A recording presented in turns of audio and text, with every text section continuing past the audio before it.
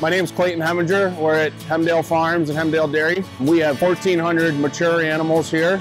Everything that we do is for the cow. We try to give the cow the absolute best environment to succeed. And with that, we feel that our barns are a little bit calmer.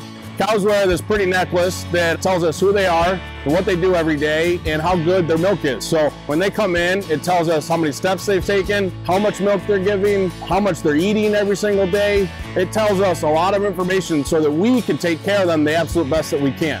That allows us to manage cows individually, not just as a whole herd. She walks in this box, the robot automatically knows who she is, when the last time she was milked. When she first comes in, these brushes will go underneath her 2 times and clean each teat with a hydrogen peroxide solution to clean off any bacteria, sanitize them. So the robot uses different technology. It has the 3D imaging camera over the top of the cow, uses a laser system for the fine-tune attachment of the cups. On average, they come about 3 times a day to the robot, and then we really like to see them sleeping or laying down for at least 12 to 14 hours every single day. So working on the farm, it starts with the people here. We treat everybody like family, and then we treat the cows like family too, to keep their needs as best as we possibly can, and then the land. And so you tie all 3 of them together, the people, the cows, and the land, and that's really what we get out of bed for every day.